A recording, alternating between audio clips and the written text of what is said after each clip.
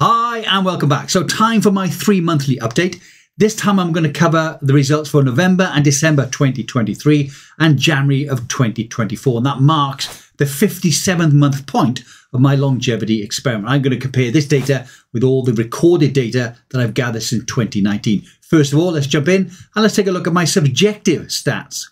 Let's start by taking a look at the supplements I was taking over the last 3 months. First of all, we've got 1.5 grams of NMN, nicotinamide mononucleotide, 1 gram of trans resveratrol, again only on the days I don't weight train, which is on a Tuesday, Thursday and Friday, 1,000 milligrams or 1 gram of metformin split into 2 doses, 1.5 grams of TMG, trimethylglycine, 5,000 international units of vitamin D3, 120 micrograms of vitamin K2, and that's the MK7 version, 250 milligrams of magnesium, L3 and 8 version, 400 milligrams of hyaluronic acid, high molecular weight hyaluronic acid, 2.4 grams of fisetin, and that's on the 1st, 2nd and 3rd of each month, and 2.4 grams of quercetin, again on the 1st, 2nd and 3rd of each month. And if you want to know why I take it in these big doses at the beginning and not every day, there's a link in my subscription stack in the description below to why I do that.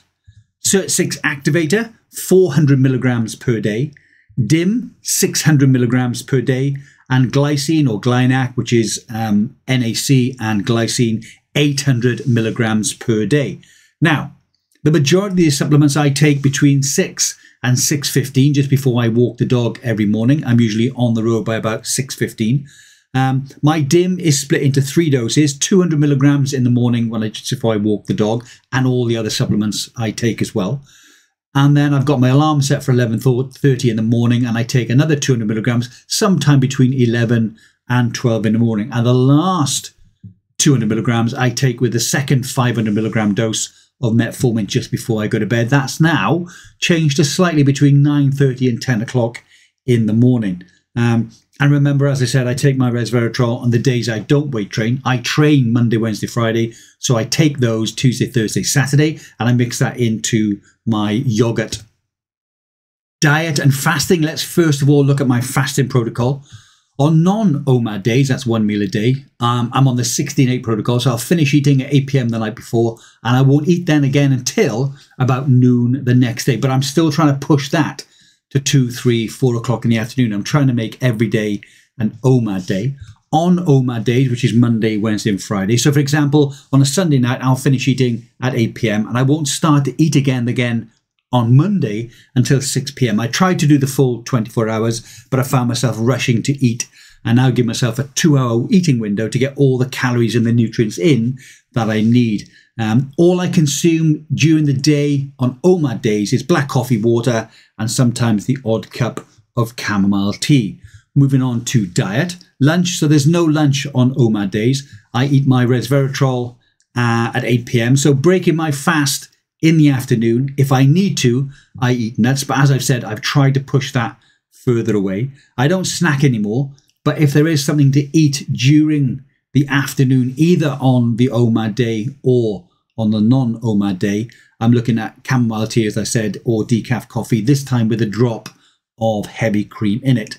Dinner, so now there's a lot more chicken than there used to be before. I do sometimes eat beef. We found a good place where we can get ground beef, so burgers, cheeseburgers are back on the menu in the evenings. Sometimes cruciferous vegetables, although not all the time, not as regularly as I did when I was in the Middle East, because they are hard to find here. And although a breakfast meal, I do sometimes enjoy bacon and egg at 6 p.m. at night. So alcohol used to be wine or beer. I can't remember the last time I drank beer. It's still only 1 or 2, occasionally 3 glasses of red wine at night, only on the weekend, and then normally only 1 night per week. So my overall feeling with regard to energy, I think I'm still going to have to say it's high and steady. It's pretty much always been high. Sometimes it's higher than normal, but I think generally over the 3 months, it's been high and steady, fairly consistent. So moving on to napping, no napping at all. If you are subscribed, you'll know that in the community tab, I quite regularly post my sleep scores for all to see. Motivation, you can see here I've changed this to motivation and attitude. And in the coming months, I'm going to change that to just attitude. My motivation, like everybody's, does wax and wane to a certain degree, but it's my attitude that gets me up and gets me to the gym, and also walking the dog for the full 30 minutes, even when it is pouring with tropical rain and she wants to head home too. Gym performance, I'm still training Monday, Wednesday and Friday. Occasionally, and I'll talk about it later, I've been missing a few gym sessions for factors that are outside of my control. Usually in the gym now between 40 and 50 minutes. And I ruck run on a Tuesday and Thursday. If I go alone, I've usually done that by about 40 minutes. And again, if you are subscribed, I do post regularly my heart rate stats, so you can see those in the community tab. I may be substituting my Thursday run for a longer bike ride. If I do that, I'll tell you when and I'll tell you why. Injuries? None at all. I'm taking my time in the gym. I'm not really increasing any of the weight. I'm just doing a maintenance type schedule in the gym. When I do ruck and run, I take my time with that also, because I've still got that niggling injury in my right Achilles tendon. That happened after I don't know if I mentioned it, I broke my leg playing rugby in 1988, kept me off the field for about 8 months, and my right leg started carrying that. So I've got a dodgy knee, and I've also got an Achilles tendon that does sometimes flare up. So although I'd like to push the pace, I have to slow down, because although my right leg's got the metal plate in it, my left leg has got the metal plate in it, it's the right leg that tends to slow me down. So moving on to sickness, no sickness at all. That's it for my subjective stats.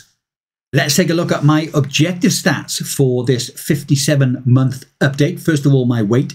You can see here my weight is now 88.6 kilos, which is 195.4 pounds. That's up 1.7 kilograms, which is 3.7 pounds since the last test, but it's down 3.4 kilos, which is 7.5 pounds since I started this.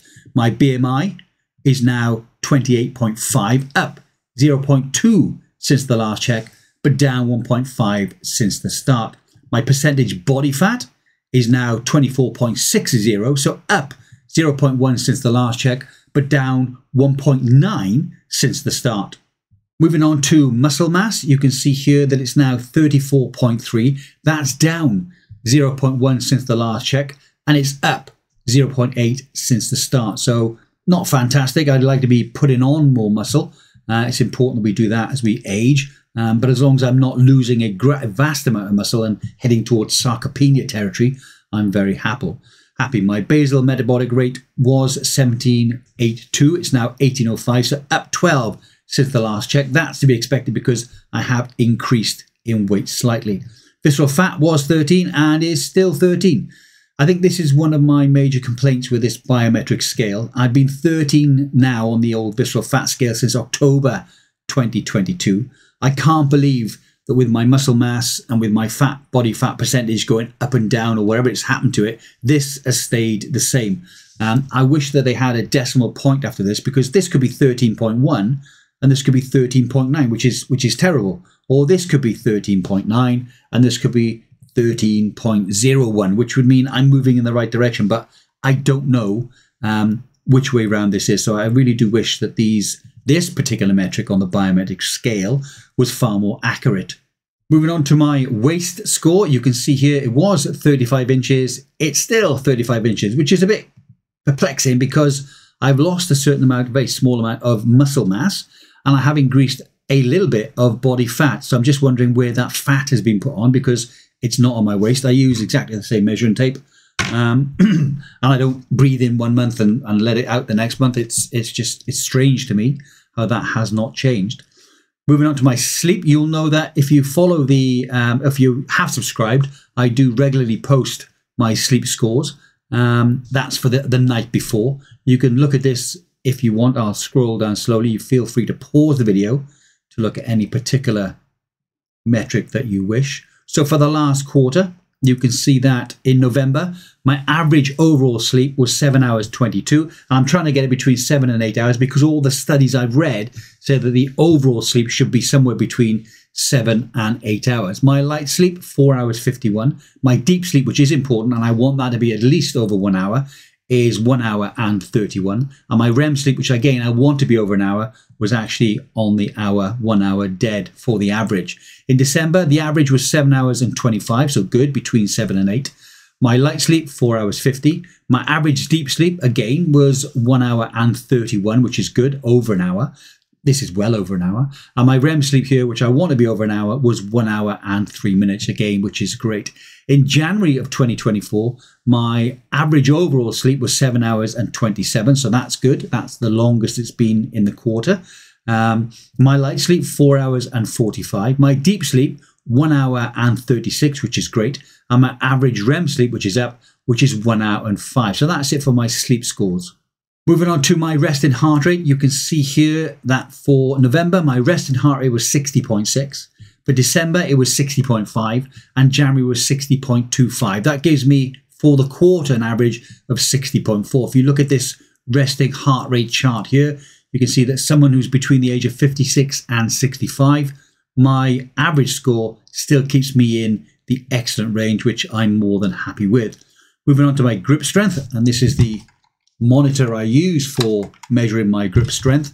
You can see here that in January, the end of January, it was 111.8 pounds on my left hand and 114.0 on my right hand. Looking at this metric here, or looking at this graph here, you can see that for a man between the age of 55 and 59, more than 106.7 has me in the strong range, which is great. If you have a look up here to somewhere, a man between the age of 50 and 54, anything more than 111.5 is classed as strong. If you look at these scores, 111.8 with my left hand has me as strong, and my right hand 114 has me as strong. So technically on this particular graph, I'm in the strong range for a man between the age of 50 and 54, even though at present I'm 59. 59 now, 60 in April. Well, I hope you found that interesting or informative, hopefully both. I made a couple of notes.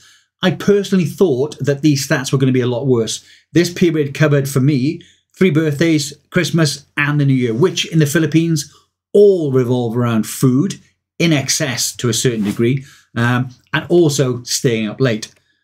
There were also 2 specific vet appointments that clash with ruck run days, and I couldn't get around those. And there's 2 specific projects that I'm working on at the moment that really have diverted my attention, but things that I'm going to cover more in detail on the channel because they are to do with my longevity experiment.